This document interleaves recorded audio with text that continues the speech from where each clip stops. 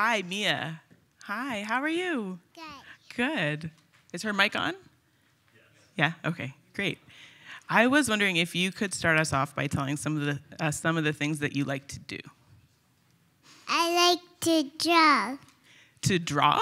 Yeah. Love that. I love to draw too. I also have a daughter, and she loves to draw. It's one of her most favorite things to do. Do you watch TV shows? Yeah. Oh, what are your favorite TV shows?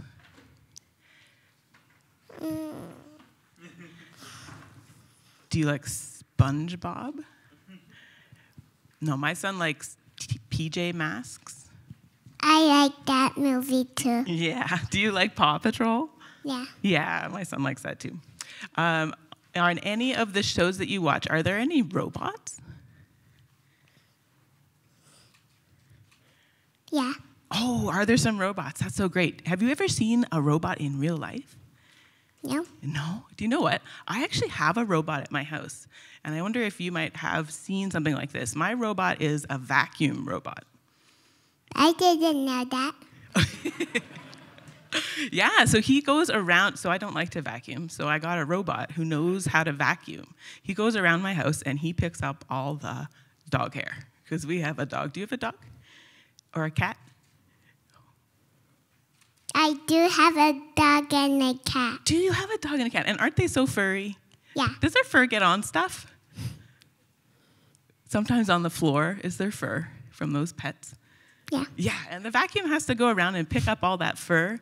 And did you know that those vacuums actually have to learn what is fur and what is a mess that they should not vacuum over?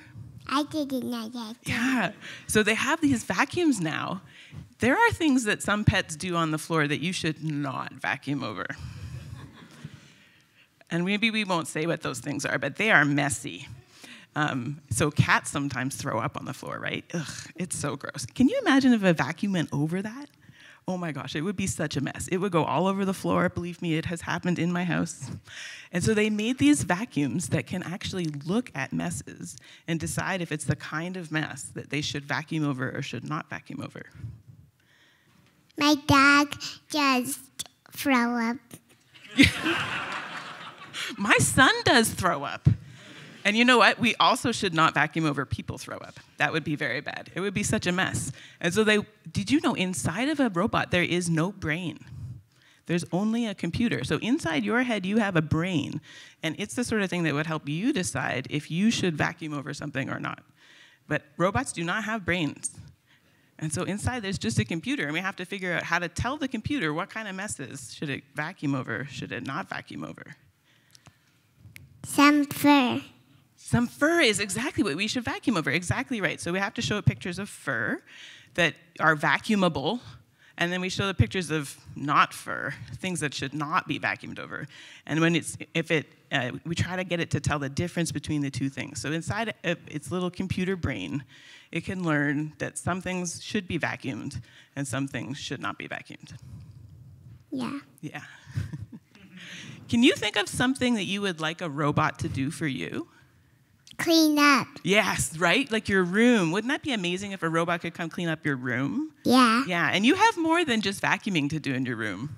What other kinds of things do you need to do to clean up in your own room? Some toys. Right, the toys are on the ground. Where do the toys go?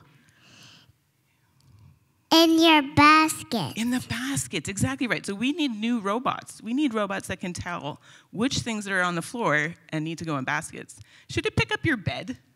And No. put it in the basket? That's crazy. No. So we need to train new robots that can tell the new things that need to go into the basket. So toys go in the basket. Maybe do you have a place where books go? In your bookshelf. In the bookshelf, right. So the robot would need to learn where to put the books. The books go in the bookshelf.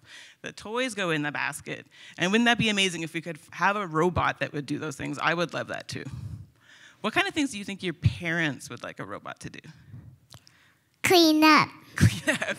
Right, exactly. I'm with you. There's a lot of things we need to do to clean up. So what kind of cleaning up tasks do your parents do? Do they put dishes away? Yeah. Yeah, holy moly. And putting dishes away, there's like all kinds of places that plates could go, but I bet there's only one place that plates do go. And so it's an even harder problem when you get to the kitchen. The forks go with the forks. That's not where the plates go. So there's all kinds of fun problems that we need our robots to solve. Are there any fun things that you'd like a robot to do? Yeah. Yeah, like you like to draw. Wouldn't it be fun if a robot could draw with you? Yeah. Yeah, that would be so fun. Anything else? I think that I like to play with a robot. I love that. That would be so fun. Let's make robots that can play with us. That would be awesome. Thank you so much for coming to talk to me. Thank you.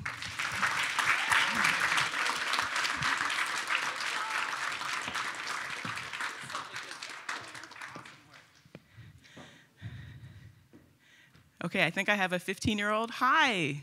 Awesome. I had water and then I lost it. So if somebody... Oh, I think it doesn't. If you could, I would love water if somebody would bring me water. If there was a robot that could bring us water. Okay, please. Hi, what's your name? My name is Caden. Caden? Hi. Hi, Alona. Nice to meet you. Have a seat. Nice to meet you too. Good. Cool. So tell me what you know about machine learning. I know that it interprets human knowledge. Good. Into, Awesome. I guess mimics into artificial intelligence. Cool. Thank you so much. Yeah, totally. So can you think of ways that machine learning show up in your life right now? Do you know where they... Guess it... YouTube is a place. Do you use YouTube? Yeah. Yeah. So have you ever... I recently got back into YouTube again. I've been watching some videos. And it does a really good job of suggesting the next video that you should watch. Yeah. Have you noticed that? Oh, yeah. It has like a system, I guess. Yeah, exactly right. Have you ever had it serve you a new video that you did enjoy based on something else that you've watched? Mm-hmm. So I'm really into... I'm so nerdy. So this is not going to surprise anybody. I'm really into city planning right now. So I've been watching videos about city planning.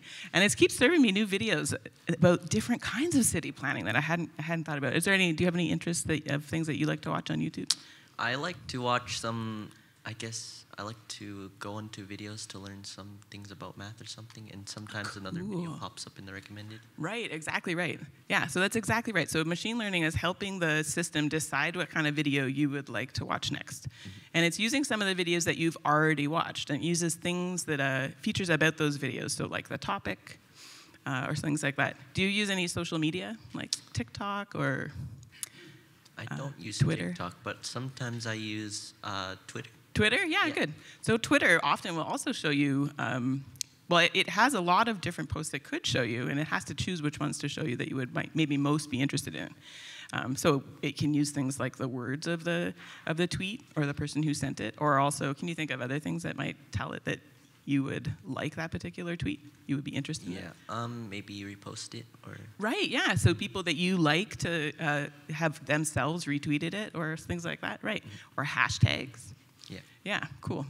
I was thinking about TikTok. TikTok is extremely good at deciding what videos you would like to watch next, to the point where like I can end up with an entire hour on TikTok and have like not even noticed that it's happened, right? Yeah, so it does a great job. But there are also cases where TikTok, they have these filters. Have you ever seen the filters? So they can put like makeup on you or... Oh, yeah. Yeah, they're funny, right? Yeah. I've seen ones where they can put a beard on you. Oh, really? Yeah. So in order to do that, they have to be able to look at the picture and tell where your face is, right? And where the beard should go. And those filters don't work equally well on everybody. So some people, if they have different colored skin or they have a different face shape than other people, the filters don't work as well. So for example, what I'm trying to get at is that there are ways in which these machine learning algorithms can fall down and fail. Do you have any questions about that, or? I think I'm okay. I'm not sure.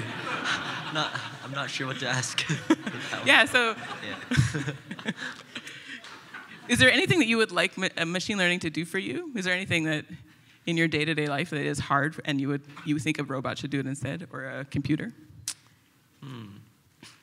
Maybe. Do you drive yet? Not yet. Not yet. Yeah. And do you want to learn to drive? Yeah. Do you? Okay. I actually never wanted to learn to drive, so I'm very on board with computers driving cars, and I don't have to. So not having to spend that time. But what would you think? Do you think having a computer drive a car for you would be a good thing? I think that would be pretty cool. Yeah? Yeah, but it'd be pretty scary. It would be scary. Cool. So what kind of things are scary about having a car drive for you? Maybe the AI doesn't register something right, and you, I guess, get into an accident. Yeah, exactly. So that's exactly what the same sort of thing as the filter's not working. So there are places where AI can fail, and sometimes they can fail in ways that are differentially bad for groups of people. So, like, what if it was really bad at detecting short people? That would be terrible for short people. Especially, most people start out pretty short, so that turns out poorly for them. Yeah, so I think it's important to think about how machine learning interacts with our daily life and how it might not benefit everybody in the same way. Yeah. Good. Do you have any other thoughts or questions about AI, machine learning? I haven't thought about that. Do you wish I could do your homework for you? No. No, cool. That's very upright of you. I'd be the laziest person in the world if I let an AI do that for me. Cool. So that's a good thing to think about too. That like letting AI do our jobs for us is not always in our best interest. Sometimes it's probably better if we keep doing it for ourselves. AI can be pretty scary sometimes. I agree. AI can be pretty scary sometimes. Yeah. Okay. Thank you so much for joining us. It was really great to talk to you.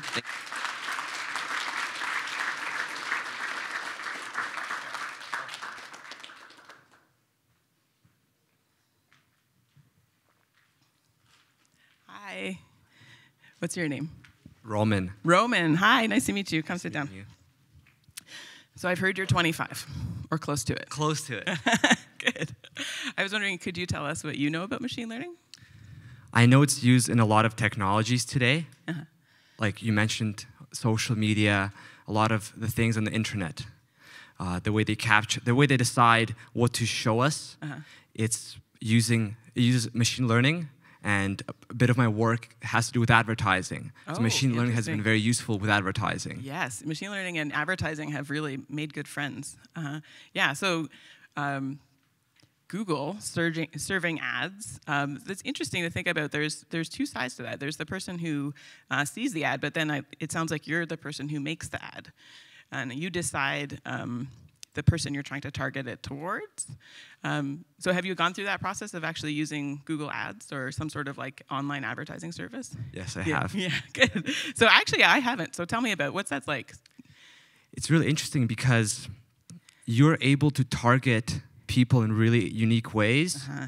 And it's fascinating how there's this database, global database, where I'm able to have access to different characteristics of people, interests, demographics, and be able to tailor information towards those people and get in front of their eyes. Yeah, it's amazing is one of the things it is. Scary is another. But did it ever occur to you that those people might not have actually supplied those characteristics and they might have been generated by machine learning? Definitely. Yeah, so that's also interesting that I might not have told the system that I'm interested in city planning, for example, but it has inferred it from the things that I watch. And it might also infer that if I'm interested in city planning, I might also be interested in, I don't know, bikes, I don't know, something else, trains. Do you ever see those sorts of things too, that you're interested in getting at a particular audience and they might have interests that are related to other things? Yes, it can be very tricky. Huh. Doing advertising at times what you design it for comes off completely different from what you expected. Oh, cool. I want to hear about that. Can you tell me more?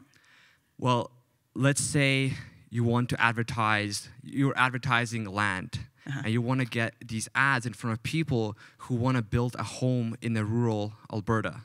Huh. And as an advertiser, ideally you want to get that ad in front of the person that's ready to make that decision. Right. But then you will get in front of a person that is looking at land for a completely different reason. It has nothing to do with purchasing it ever. Uh-huh. Maybe it's just something came up in a conversation and people are just curious to look up that term on Google. And it's complete misalignment between what I want to accomplish as an advertiser and what the person viewing the ad wants to accomplish. Oh, that's interesting, right? Yeah, so there's often misalignments, right, between what a system is trying to do and what the users are trying to do. So you're trying to get in front of somebody who's at a particular point in their life and they're trying to make a particular decision, and it could be true that the algorithm is more interested in getting your money in whatever way possible. Exactly. Yeah. Good, cool. Do you do any advertising on social media? Yes. Yeah. Mostly. Mostly, yeah. What kind of platforms? Facebook, Instagram, and LinkedIn. Those are the main social media platforms. Cool. And so, do you do anything differently on those different platforms? Yes. I would say it has to do with age for the most part. Okay. Interesting. So you are deciding what you'll target at particular audiences because of age and the age of the people that use those platforms. Yes, because the way I look at it, a platform like Instagram, it's kind of like a nightclub. People want to show off. They want to get intrigue. Oh, interesting. Versus LinkedIn, it's more sophisticated, and people prefer modesty. Oh, interesting. And humility. Ooh, that's not what I think of when I think of LinkedIn. But you know better than me, that's for sure. It's a different kind of modesty. Yes, right, exactly. Yeah. Yes. Modesty while also selling yourself. Yes. Right? Yeah. That's great. So it's interesting to think about how also the algorithm itself would be trying to find subpopulations within the nightclub, so to speak, to serve your ads to. So it knows that if this particular person, man, you should not try to buy a car using the internet because you will get car ads for like months after. So, a particular person in a particular time of their life might click on a car ad and then forever and ever you get car ads, even if you're not actually going to buy a car. So it's interesting to think about how they're using what you have clicked on, both ads and not ads, to infer your interests as well as try to find the next things that you'll click on. So do you have any more questions about machine learning or how they might interact with social media? I'm curious about how much machine learning takes feedback from people using or being impacted by machine learning. For example, the individuals being shown these different ads. How much is machine learning taking into consideration what people think about what they're seeing? That's interesting. So I think it has to infer what they're thinking about what they're seeing. So closing the app, I think, is probably something that they take pretty strong evidence from, right? What are some other ways that you could tell what somebody's thinking when they're looking at an ad? Clicks. Clicks, yeah, right, exact. Clicks. Maybe how long you watch it for. If you push the skip ad button on YouTube, and things like that, to tell not only if you're interested in the product, but also what kinds of ads would you watch for longer, and what kinds of ads might you click on even if you're not going to buy anything, right? And so sort of learning a model that can tell you and predict things about what a person's behavior will be like, I think is a big part of machine learning. It's also a big part of your job, right? Yeah. Cool. Thank you so much for joining us today. It's been really cool to talk to you. Thank you. Okay.